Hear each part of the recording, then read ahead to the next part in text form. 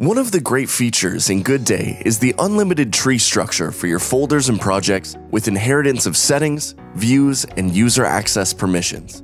This allows creating the intuitive, easy-to-use, and well-organized foundation for your work. In this tutorial, we will cover the common ways of organizing your projects, the basics of working with the folder tree, user management, and settings inheritance. Your organization's project structure really depends on your business, and there is no single correct way to organize it. Let's review a couple of common scenarios to help you get started. If you are organizing the work of multiple departments, we recommend creating a root folder for each department. Or, if your company provides professional services, consider grouping projects by type, team, or by client. For product companies, it is common to group work by product and to create relevant folders underneath. One of the benefits of organizing your folders and projects in a tree structure is the ability to use work views on any level within the tree. For example, if I enter Client A project, I will see tasks and subfolders related to this project. But if I switch to the client's project folder, I can see and manage tasks for all my projects on one screen. The same applies to other work views. For example, Gantt chart, where I can see the big picture for all of my projects and coordinate efforts accordingly. Keep in mind that if you want to put together data from specific projects or projects from different folders, you can always do so by creating a custom view. Now, let's review how user access permissions are inherited within your project structure. Let's add a couple of users to the client's projects folder. So, I go to the user management section and add Alex and Brandon, both with standard access.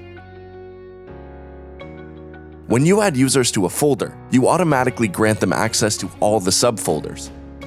So, if open the Client A project and switch to users, I will see that both of these users have access. The small icon above the avatar indicates that access for the user was inherited from the parent folder. But let's say I want Alex to have full access to Client A project. Even though this user has inherited standard access from the parent project, I can manually upgrade his access for this particular project to full.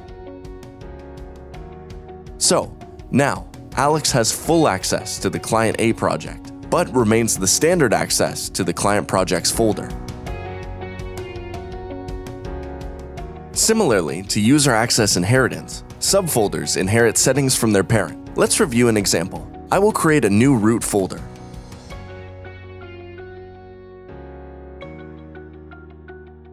And customize work views.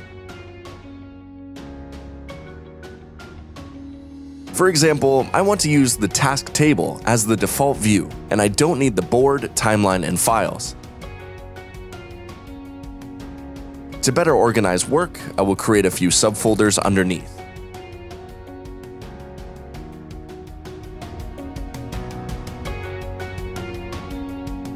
Now, if I enter any of these folders, view settings will be inherited from the parent, and I will see the same modules available with the task table as the default view.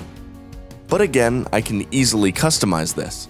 For example, for issue tracker folder, I prefer the Kanban board view, so I go to Settings and Customize.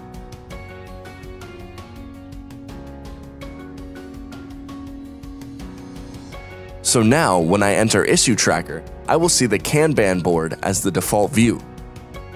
The same applies to other settings, including task types, custom fields, workflows, and other.